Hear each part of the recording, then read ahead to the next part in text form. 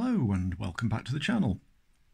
Now normally you see me building or destroying things, but today something different. One of the interests I've always had is mechanical things, and watches are an example of that, fairly obviously, precise and small. And it's an interest I've been looking to revive for some time. And in discussing this with my father-in-law, he said, "Oh, you can have a look at my watch," because it stopped working some years ago. And here we are. So what we have is a Seiko 5 from 1973. The date code on the back. There we are. Let's see if we can get that into focus. Tell you what, let me undo the strap a bit more and we can see a bit more. There we go. Okay, so here, let's get it up to the lens.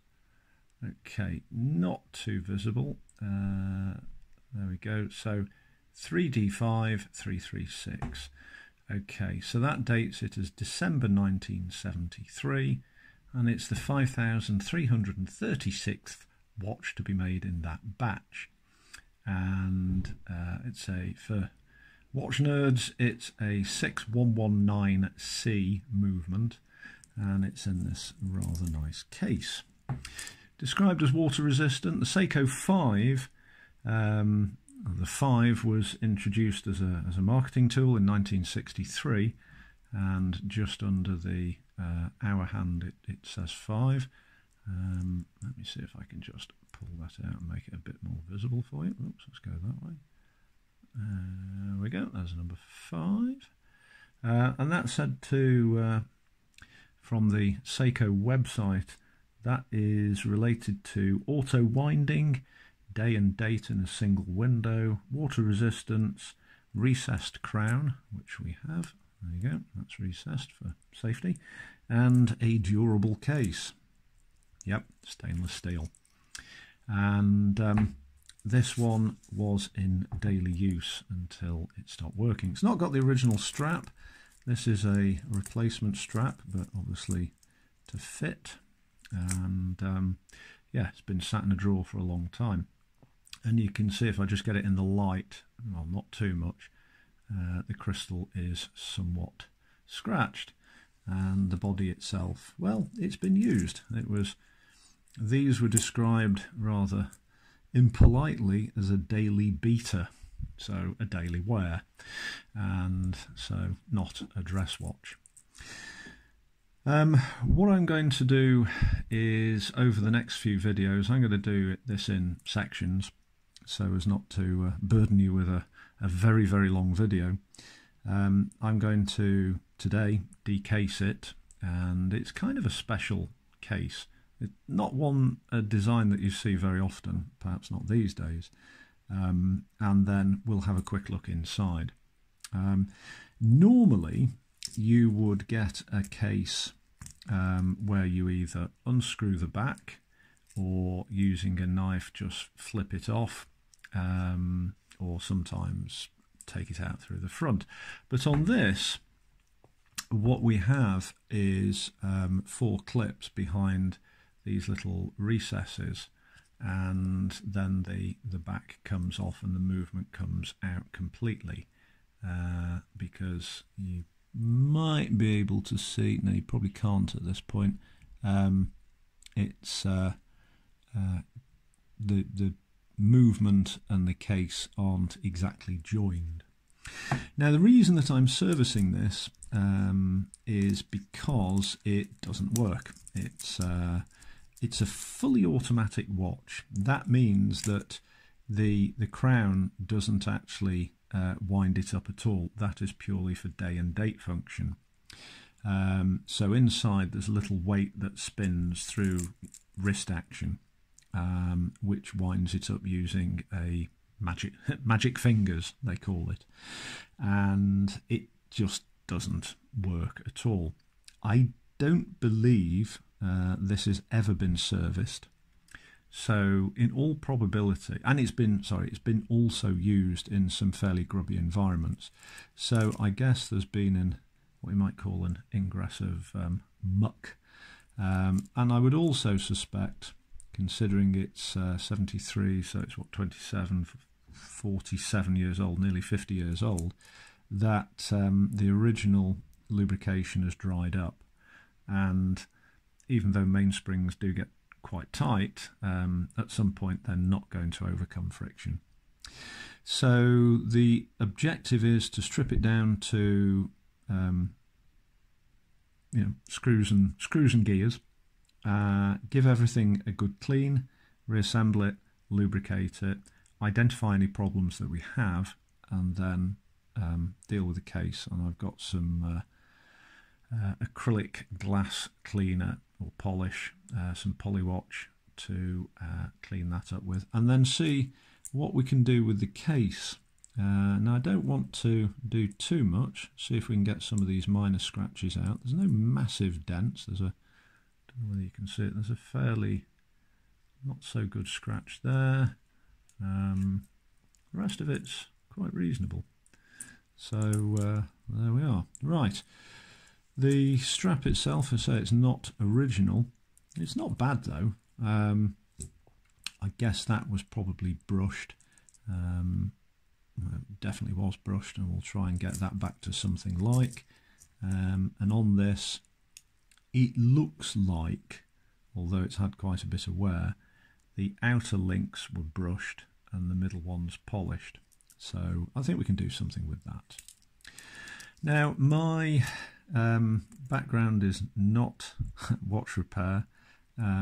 This is the first watch that I've actually done. And I've watched a video, so I must be an expert. No, I'm going to be very careful. What I've also got, when I taking things apart, obviously it comes apart in a sequence, and there's different aspects to the watch that you need to have. But what I've got, which is quite useful, is an ice cube tray. So let me just zoom out a bit. Whoops, wrong way. That can't go. An ice cube tray with rubber bottoms, and that'll allow me to keep everything in sequence. So the various, if I'm taking a little section apart, like the automatic wind mechanism, it can go in one, calendar works in another, train of wheels, and so on and so on and so on. So the various bits that go together can go together. Right, so first thing to do is to get the strap off, and that's quite normal, in as much as there's a pin.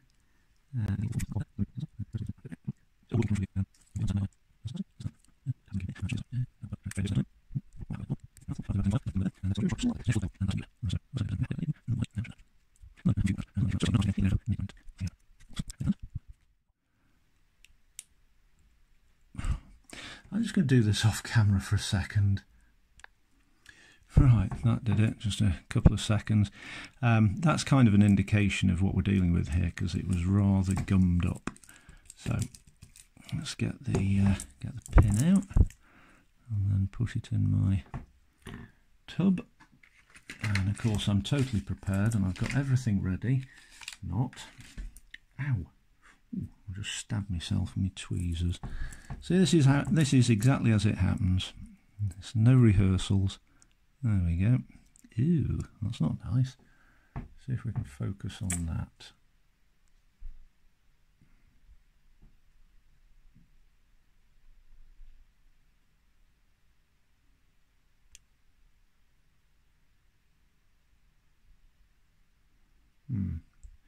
Try and focus on it. Not having it. There you go. That's why it wasn't coming out. It's filthy. Right. Okay. So let's put the other one in the first thing. Right. I've got a little. I'm going to keep the strap separate. I've got a little pot for that. Oops, it's caught up on itself. So. Excuse my wife sneezing in the background. There we go. So I'll just wrap that up, pop that in there, and come back to that later. Where's the lid? There we are. Right, now the case back on this is slightly different to normal. It doesn't screw, it's got 4 clips. Let's see if I can zoom in on that. There you go. Now if you see, you might just be able to see, maybe not on that side, but there are 4 little lugs inside there, and if I just carefully wheedle, nearly got it. It's just a case of pushing against a spring to get it to open. Oh, can you just see that there? Just where the end of my tip of my screwdriver, that's one of the little lugs you've got to push back to open the case or to get the movement out. That's almost about to go. Oh. Nearly. It's probably a really easy way of doing this. And I'm thinking it's probably pushing on the spring through here. I'm just going to pop it down on the deck. See if I can refocus. There we go. So I'm learning all the time I'm doing this. Oh, nearly. Yeah, see, the trouble is it wants to spring back every time.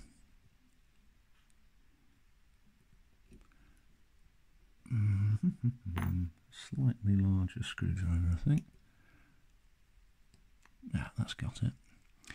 Right, this is where you need 3 hands at least. And unfortunately, there we go. Right, so almost got it open, and it's still misbehaving. Well, this is going to be an awkward one. So there's a fingernail under there. There we go. Right, that's got it. No, it wasn't so difficult. So can you see now the 2 lugs on that side that snap into the back of the case? So we can push the movement out. There we are. So there's 2 lugs go into those recesses and also those, and you can also see it's a bit grubby. So what we have is the movement in its, well, in the case back in effect. There's that's the front. So we'll put that to one side safely. And yeah, so the crystal is a bit filthy. And I'm looking for a piece of pegwood. Well, actually, not pegwood. It's a, you might recognise this. It's a bamboo barbecue skewer. So, yeah, filth. Right, so what do we have? We have the crystal and the body of the watch. So the crystal goes there. Now, getting the movement out on this is really unusual. You see this, let's just bring it up to the camera. You see that little hole there? Underneath that there is a lever which allows you to pull the crown wheel out. Now, on a lot of movements where you can get access to the movement through the back, you would have a screw typically, but not on this one. So I'll put it on the deck. Oh, wrong screwdriver. Let's use the teeny weeny one. That's too big. So we'll use the little tiny one. In fact, I'll tell you what I'm going to do. I'm going to put it in the movement holder because I need something just to hold it firmly while I faff aimlessly. Now, the reason I'm wearing finger cots is purely aesthetic, because on a previous video I got told off for having grubby fingernails, and I've been working in the garden today, so they're stained. My fingers are somewhat stained, so I'm just going to put a little bit of leverage on there and then just depress this little lever if I can get to it. That's released it, there we go. And the crown wheel is out. So this is, I'll try and focus, but I can't guarantee it will. There you go. So that is the adjustment for the day and date only. And it's got a tiny little O-ring gasket there to stop muck getting into the movement. Right, so that can go into tub number 3. Now the movement is available. I could take the movement out, but I'm not going to do that just immediately. I'm going to take this gasket off first, and I'm going to do it very carefully because I don't know whether I can get another one of these. Sorry, I'll just keep refocusing. And fortunately, oops, I slipped out of the holder. Fortunately, it looks to be in pretty good condition. So just very, very carefully take that off. There we are. Okay, so that can go with the crown. Now, what I'm going to do now is take the hands off.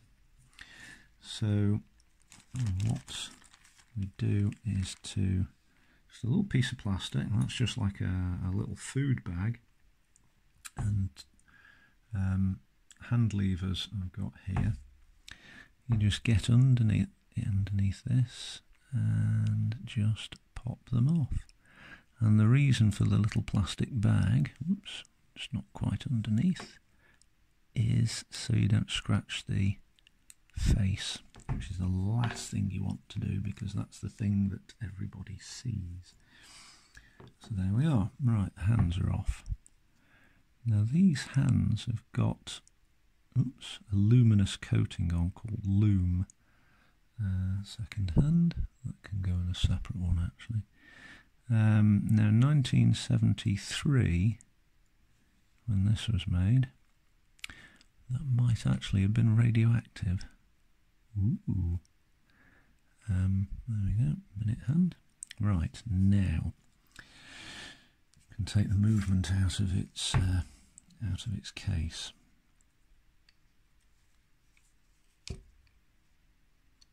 There you go. Right, and what do we have?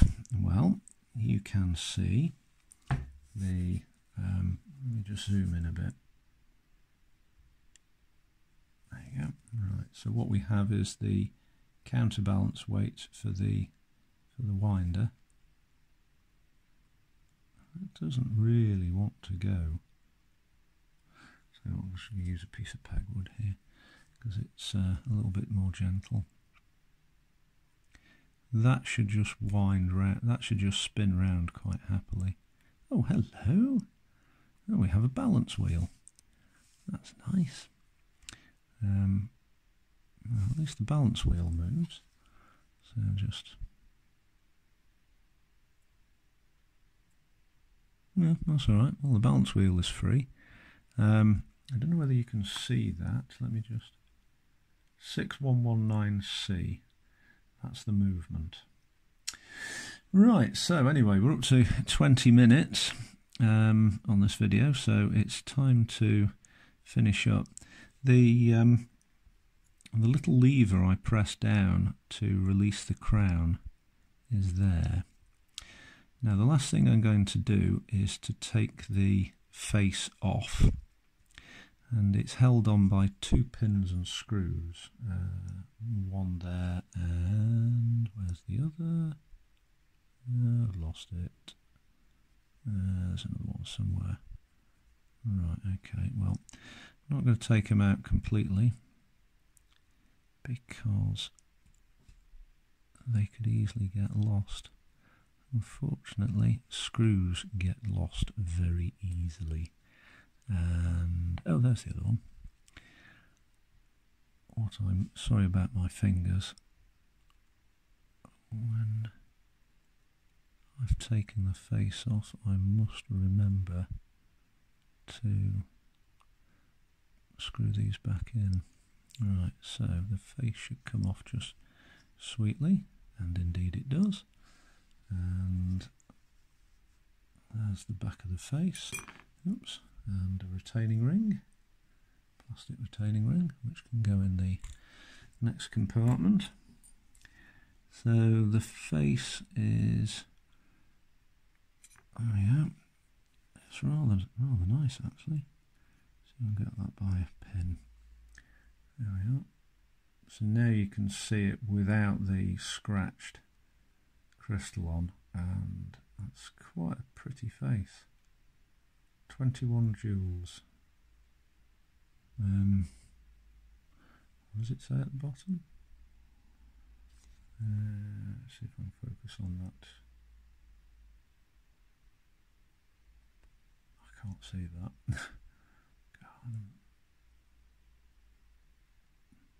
Oh well, I'll find out what that says in a minute.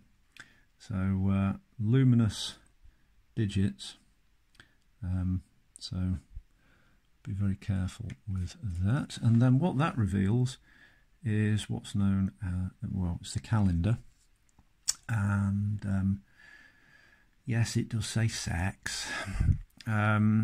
Basically this watch was bought in Dubai, and it's kind of, I think it was either an Arabic version, I'm not entirely sure, but there we are. So that's as far as I'm going with this today. The next job will be to take the calendar works out and to remove the auto winder weight. So thank you for watching. This is a journey of discovery, because do I know what I'm doing? No, of course I don't. But being careful and logical and recording each step, then, you know, it should be possible to do a really good job with this watch. Anyway, thank you for watching. Let's see where we get to next time.